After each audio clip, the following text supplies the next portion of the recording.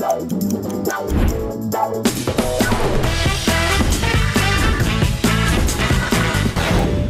craziest stunt I've ever had to do is stay on my elk on The Hobbit. My 80s jam is, New Order, Michael Jackson. I can go on and on, but I've only got a minute. This is how I groom my fantastic eyebrows. I actually do have a thing. I'm gonna push it down a little bit right here and then up there on the side. What do you think? Does it work?